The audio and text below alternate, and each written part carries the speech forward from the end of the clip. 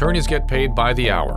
The more accusations they make towards the other side, the more things they ask you to send them, the more papers they file with the courthouse, the more they earn, and the more it costs you.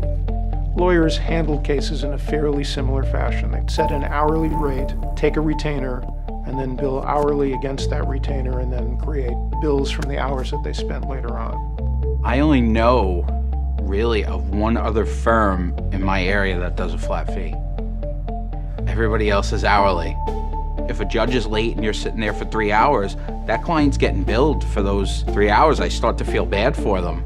I have to work 25 hours to pay for 1 hour of an attorney's time. 25 to 1. And there are no limits. When attorneys get started, they have no incentive to stop until you run out of money. If your case is taking years and years, then that means some attorneys just putting in a lot of frivolous motions to delay the case. In the 60s, it'd take a few months, a year. Now cases drag on 5, 6, 7, 8 years. Which is extremely expensive, as you can imagine. You have lawyers who are in it for the money, who are greedy, who will milk a case. The attorneys definitely don't want to settle the cases because once they do, their income stream has been cut off. A lot of people go into debt as a result of their divorces. Some attorneys automatically put a lien on your house just to make sure that eventually they get paid.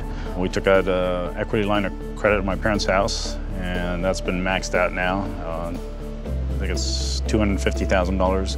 What they do is bleed you until all the money is gone.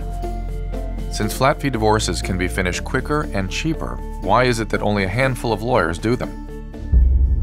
To learn more shocking truths, see Divorce Corp the movie, coming to theaters this January. What do you think about divorce? Like, subscribe, and comment below. Join the movement and help reform the family courts. Only together can we change the system.